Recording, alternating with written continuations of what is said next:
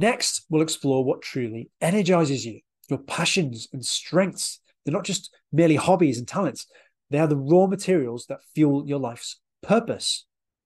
So for me, I had to work to identify what I'd spent a lot of time on during my life thus far. What was I drawn toward?